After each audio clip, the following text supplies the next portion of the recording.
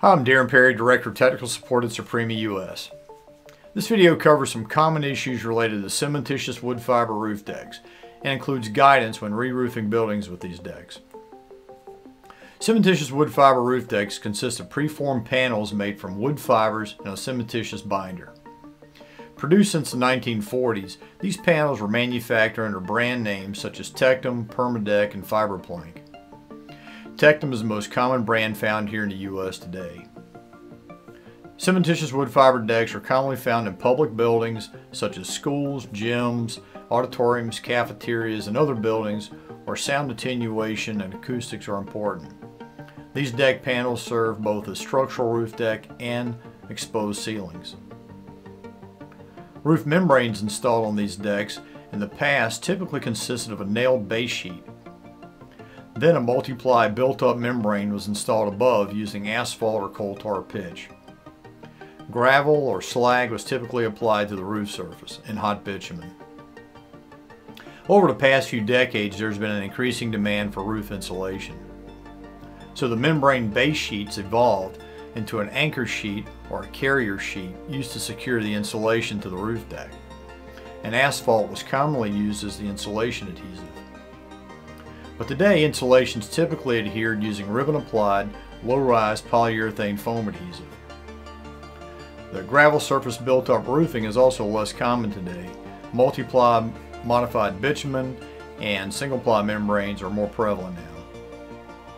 So when replacing roof coverings on old decks, there are a few things to consider. Damaged deck panels may need to be replaced or repaired. When removing the old fasteners, there can be some minor damage. This becomes difficult when replacing the roofing using nailed base sheets in the future to try to avoid these holes left behind by the old base sheets. The deck joints between panels also prevent challenges with fastening new roofing, and specifically in perimeter and roof corner areas where there's enhanced attachment. The traditional nailed anchor sheet often falls short of current wind uplift resistance requirements.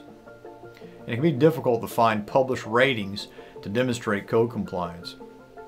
The most efficient, high-performance attachment method for roofing over these decks includes adhering the insulation boards or a substrate board directly to the deck using polyurethane foam adhesive.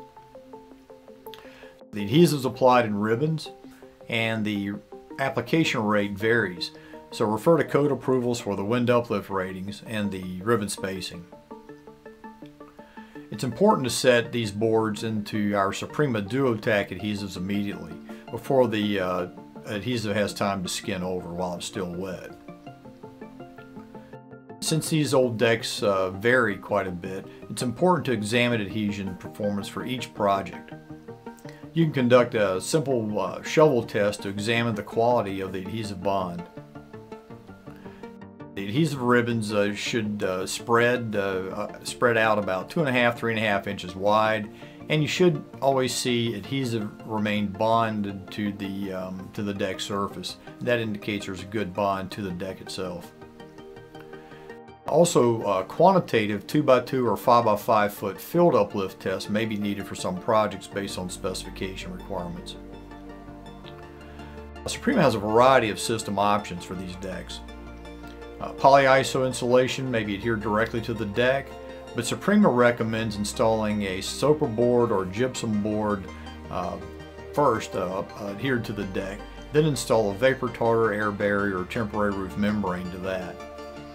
The temporary roof membrane applied to the substrate board serves to dry in the building, and also provides a tough working platform that's often needed to make building repairs.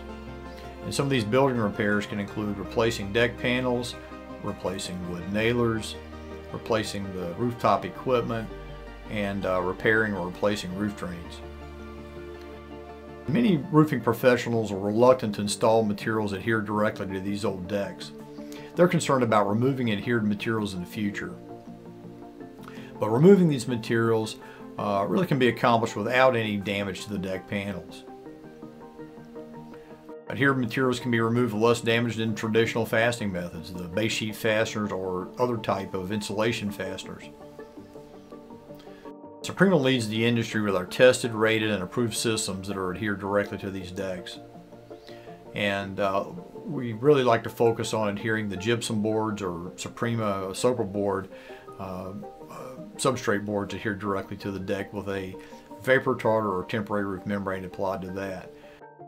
We have tested, rated, and approved solutions for these temporary roofing membranes published online. And these temporary roof membranes are approved for insulation adhered above, as well as lightweight insulating concrete. These building renovation projects are often complex and require professional design services.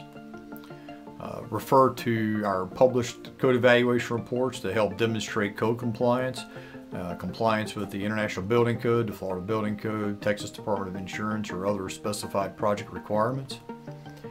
And our SOPREMA roofing options include SBS and APP modified bitumen membranes, as well as PVC and KE single-ply membranes. Contact your local SOPREMA representative for more information related to these and other low-slope roofing solutions.